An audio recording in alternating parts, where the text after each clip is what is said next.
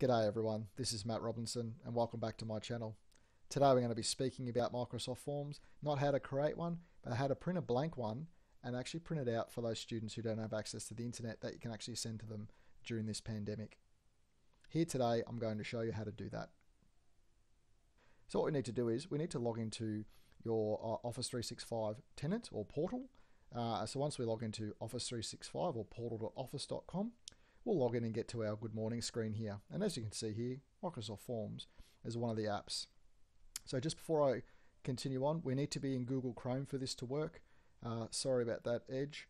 So once we've clicked on Microsoft Forms, we're clicking here to our current blank form.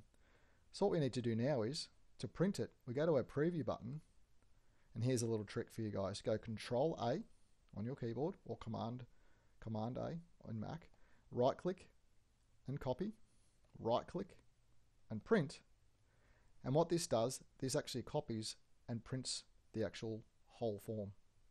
A couple of options you've got here, like you can save it as a PDF or print it to your local printer.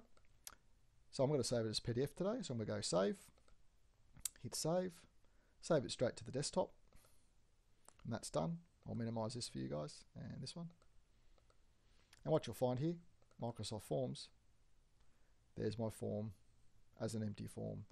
So you can give this to your kids and away you go. Okay, so hopefully this video does help you. Please continue on watching my videos. If you do, like and subscribe to my channel.